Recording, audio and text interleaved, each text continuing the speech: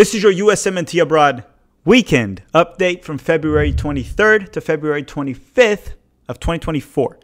Hi, if you're new here, I'm Filippo, and welcome to Tactical Manager TV, and welcome to the US Men's National Team Abroad series, where every single Monday we update you on how the Yanks did abroad over the weekend. And you know, the Wolverine has the ability to recover from any physical harm done to him. Well, I have a similar ability.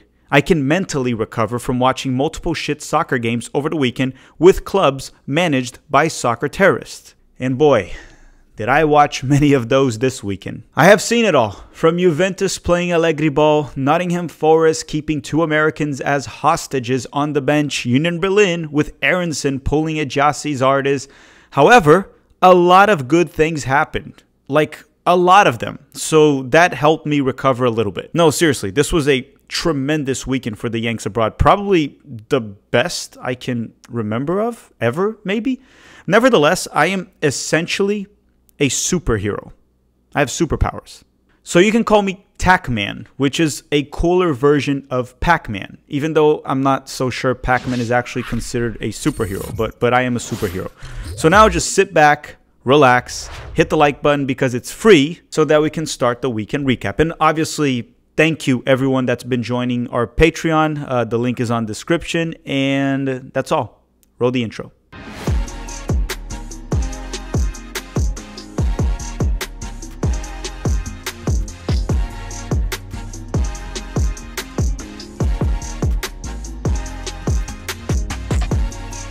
And let's start with the Americans that play in the Premier League. The first ones being Gio Reyna and Matt Turner from Nottingham Forest. On Saturday, Gio Reyna and Matt Turner both started off the bench for Nottingham Forest during their 4-2 loss to Aston Villa. Now, Matt Turner stayed on the bench the full 90 minutes, while Gio Reyna was subbed in with 10 minutes left when they were already down 4-2. And he was overly passive, just trying to not make any mistakes to leave Nottingham Forest exposed on the counterattack. Which, honestly, he didn't make any mistakes, but he also didn't really try to make things happen. So I don't really expect his minutes to trend up anytime soon, if ever, during this loan.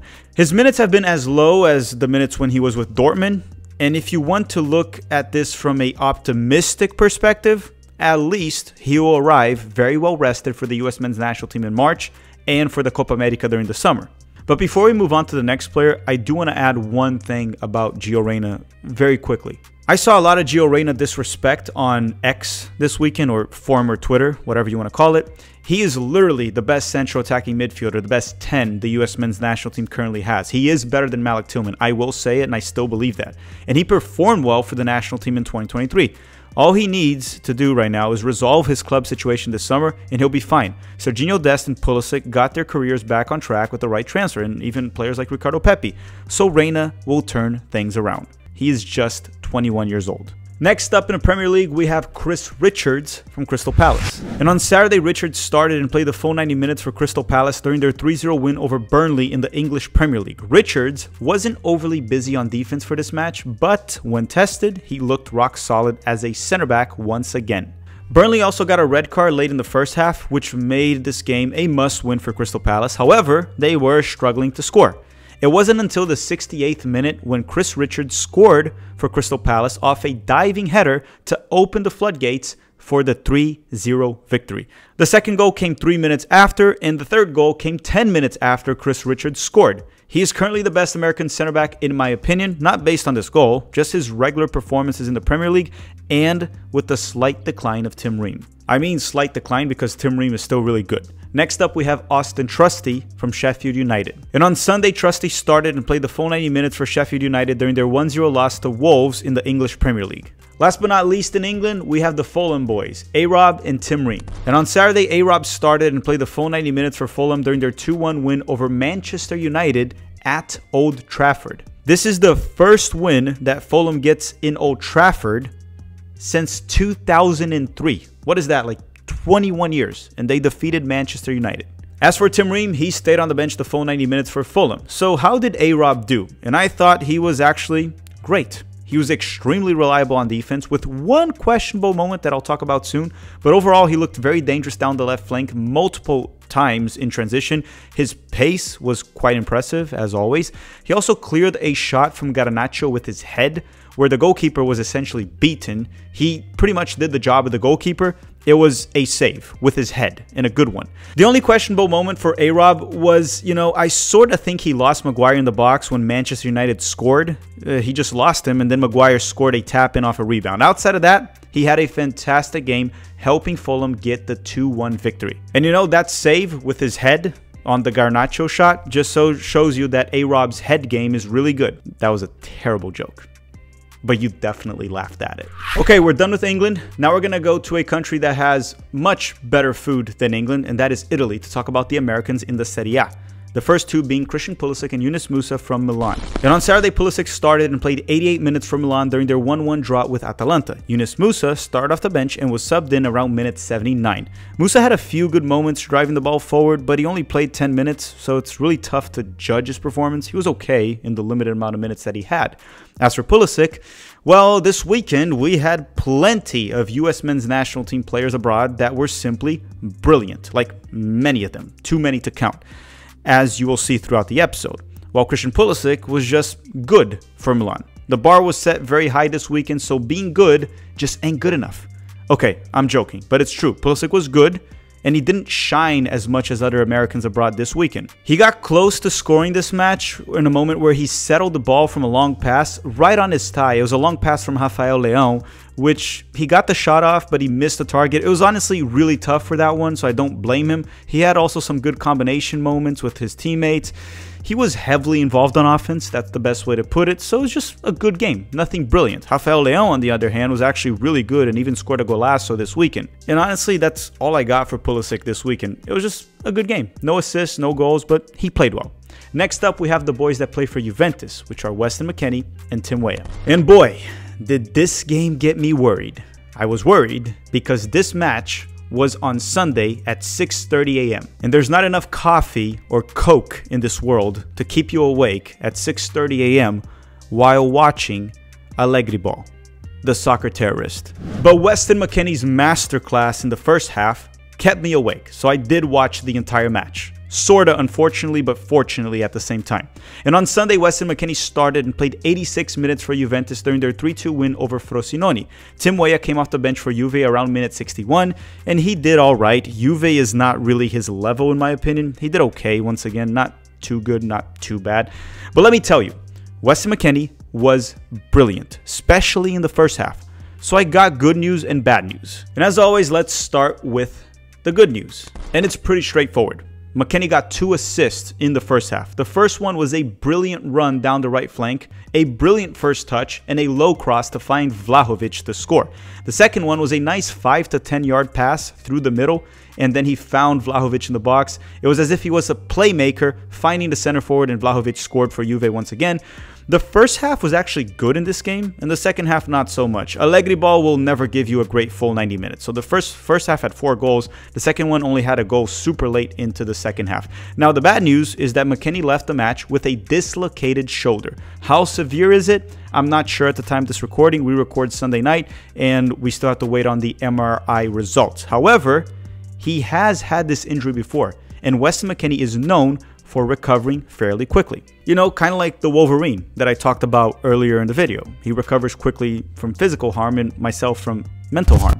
And I guess we won't have an update until Juventus's medical staff gives us one, but I'm fairly optimistic that he won't miss much time. Now, Allegri even said the following after the match, and these are Allegri's words, not mine. He said, "McKennie's shoulder is dislocated, so we'll see. It occasionally happens to him." So yes, he has had this injury in the past, and he usually recovers fairly quickly.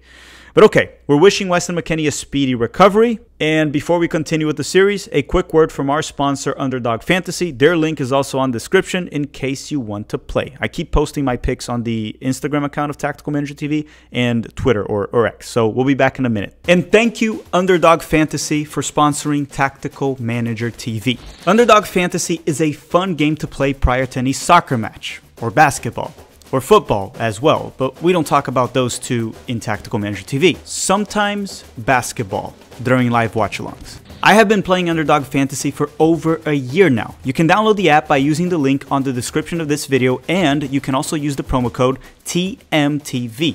And Underdog will be matching your first deposit for up to $100. And in the process, you'll be helping the channel avoid bankruptcy. The game I mainly play is called Pick'em. You just click on it, scroll to the soccer section, and pick a player for a specific match and select the stats that you believe will be lower or higher. It's very easy to play, but be smart about your picks because it's not easy to win. I'll be playing some Underdog Fantasy during some match live streams or match live watch-alongs, so stay tuned for that, as I will be forced to cheer for a player or root against him. Now, I am a professional hater, so I'll probably be rooting for the player's downfall. Once again, don't forget to use the promo code TMTV and use the link on the description of this video. Thank you, Underdog Fantasy, for sponsoring the channel. Oh, hey, you're back. So now let's talk about the Americans that play in Germany in the Bundesliga. Why don't we start with Brenden Aaronson from Union Berlin and Leonard Maloney from Heidenheim, because they faced each other over the weekend. And on Saturday, Brenden Aaronson started and played 81 minutes for Union Berlin during their 2-2 draw with Heidenheim. And Leonard Maloney started and played 83 minutes for Heidenheim in this match. He was subbed out due to an injury. How much time will he miss? What is the injury? It's still unclear at the time of this recording. I saw some people try to credit one of Union Berlin's goals to Brenden Aaronson. His teammate shot it, and it kind of just hit Brenden Aaronson before going into the back of the net. It literally hit his back.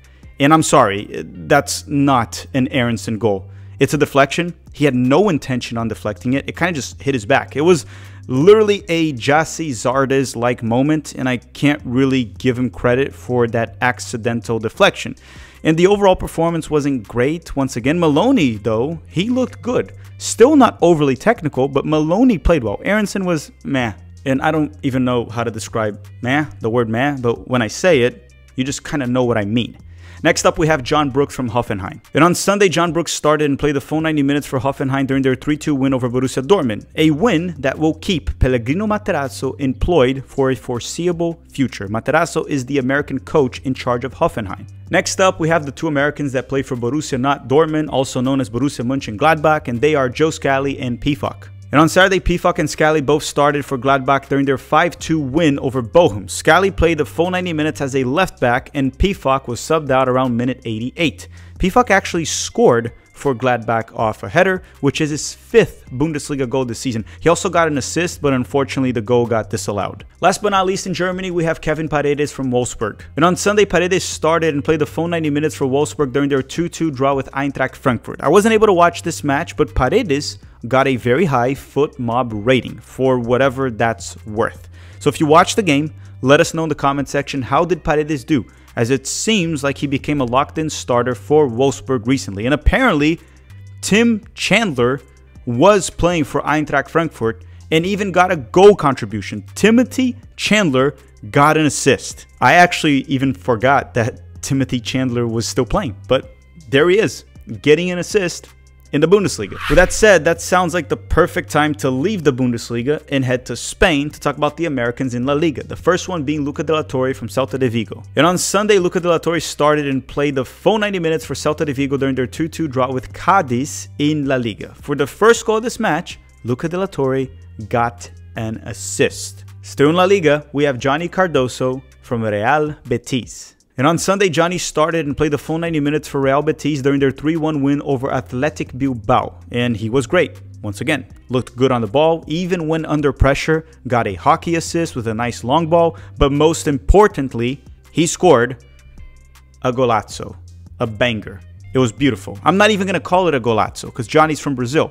In Brazil, we say golaço, not golazo, golaço. That's what Johnny scored. It was beautiful. And that was his first La Liga goal with a powerful strike from long range to pretty much hit it upper 90. It was a beautiful goal, seriously. And as I said a few weeks back, as someone that has watched a lot of Johnny Cardoso over the years, he would get more comfortable over time, right, on the ball and take more risks. And now he is in La Liga. That's what I was expecting. More of the Johnny Cardoso that I saw at Internacional, and he's honestly looking better every single week. Also, one quick thing I like to say, Tyler Adams is currently injured, so there's honestly no point in debating if it's Johnny or Tyler right now, who's the best sixth.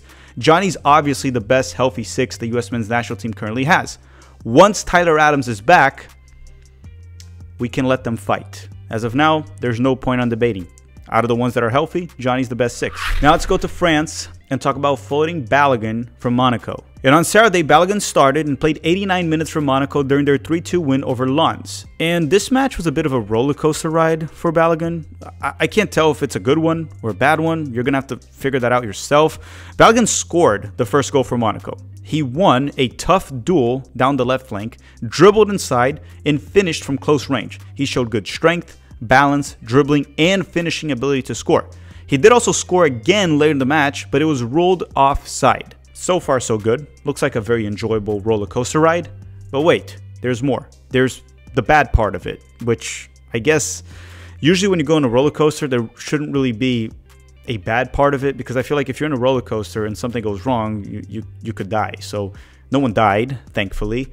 But let's go to, you know, the bad moment of the game. I don't even know what I'm saying anymore. The match was 2-2, and at the 83rd minute, Balogun had the opportunity to give Monaco the lead with a penalty kick, and he ended up wasting it. Why do they keep letting him take penalty kicks? Why doesn't he also practice them? It clearly looks like he doesn't practice penalty kicks. He took 5 penalties this season for Monaco, and he wasted 4 of them. That's a 20% conversion rate. You'd want to be around 80% or higher, like 100, maybe convert all of them. Nevertheless, Minamino scored a goal during added time to at least give Monaco the win. At least Balogun scored on open play again. Hopefully the confidence he gained from that goal doesn't tank away with the missed penalty kick. But seriously, at this point, this guy has to stop taking penalty kicks, or at least go practice it quite a bit, because he keeps missing it. We are done with the top 5 leagues. Now let's go to the Americans that play in the Netherlands in the Eredivisie. Obviously starting with the PSV boys, Malik Tillman, Ricardo Pepi, and Dest. And they all balled out this weekend. They were all great. On Saturday, Serginho Dest started and played the full 90 minutes for PSV during their 7-1 win over PEC. Tillman and Pepi both came off the bench for this one. Tillman was subbed in around minute 69. Nice. And Pepi was subbed in around minute 72. And all 3 Americans had a goal contribution.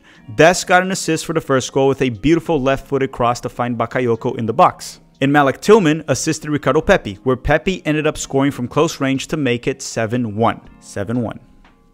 It really ended 7-1. Couldn't it be 8-1, 7-0, 6-1, 7-2? It had to end 7-1. Out of every single possible result, you really had to win this game. 7-1.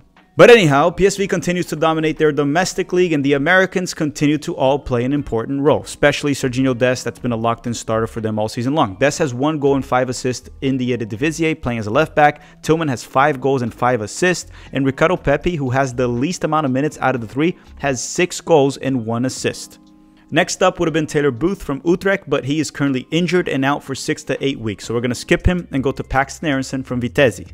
And on Sunday, Paxton started and played the full 90 minutes for Vitesse during their 2-1 win over Excelsior. Excelsior kind of sounds like a Vegas casino name, but whatever. As for the game, Paxton Aronson scored for Vitesse their first goal of the match. So congratulations to Paxton, the younger brother of Brendan Aronson. Now we're going to go back to the UK to talk about the Americans that play in the English 2nd Division in Scotland. The first one being Josh Sargent from Norwich. And on Saturday, Sargent started and played the full 90 minutes for Norwich during their 1-1 draw with Blackburn. Sargent finally cooled off. His scoring streak came to an end after scoring for 4 consecutive matches. After Sargent, still in England, we have Haji Wright from Coventry. And on Friday, Haji started and played 73 minutes for Coventry during their 3-0 loss to Preston North End. Still in England, we have Ethan Horvath, the goalkeeper from Cardiff City. And on Saturday, Horvath started and played the full 90 minutes for Cardiff during their 2-1 win over Stoke City. Still in the UK, but no longer in England, we're going to go to Scotland to talk about Cameron Carter-Vickers from Celtic. He is back from injury. And on Sunday, Carter-Vickers was back from injury, but he started off the bench and was subbed in around minute 61 for Celtic during their 3-1 win over Motherwell in Scotland. Big shout out to Gianluca Busio that got an assist in the Serie B, the 2nd division of Italy, but let's skip that and go to Mexico to talk about the Americans that play in Liga MX. The first one being Alejandro Zendejas from Club America. And on Saturday, Zendejas started and played 77 minutes for Club America during their 1-0 win over Cruz Azul. Next on the list, we have Cade Cowell that plays for Chivas Guadalajara and easily has the best hair in Liga MX. And on Saturday, Cade Cowell started, played 88 minutes, and scored his first Liga MX goal for Chivas during their 3-1 win over Pumas. Congratulations to Cade Cowell for scoring his first goal in Liga MX. Next up, we have Brendan Vasquez, that's definitely scored more than one goal by now in Liga MX, that plays for Monterrey. And on Friday, Brendan Vasquez started off the bench and came in at halftime, and then he scored for Monterrey during their 3-0 win over Juarez. Vasquez actually has 4 goals in 6 Liga MX matches. Out of those 6, he only started 3 matches. Seems like he's adjusting pretty good to Liga MX, the Mexican league. And I said this multiple times in the past, I think Liga MX is better than MLS. I'm pretty certain of that. I'm very convinced of that. I just don't think the gap is that big. So a player like Brendan Vasquez that did fairly well in MLS, if he goes to Liga MX to a good team like Monterrey, he should do just fine. And he is doing just fine. All right, everyone, thank you very much for watching. Don't forget to drop a like before you go. And thank you once again from the bottom of our hearts here at Tactical Manager TV to everyone that joined the Patreon and is helping us build that Patreon community from the ground up. Because once we have a lot of Patreons there, trust me, it's going to be big and people are going to love it because there's going to be a lot of events, a lot of giveaways, hopefully meetups. We're going to try to make it tremendous, but we need to build it. And everyone that's supporting it right now from the beginning, we truly appreciate it. We won't forget it, and we don't really take you for granted. So thank you very much. I want to thank you all very much for watching. Hopefully you enjoyed probably the best USMNT Abroad episode of all time, where a lot of Americans scored and got assists. Thanks for watching, and have a great day.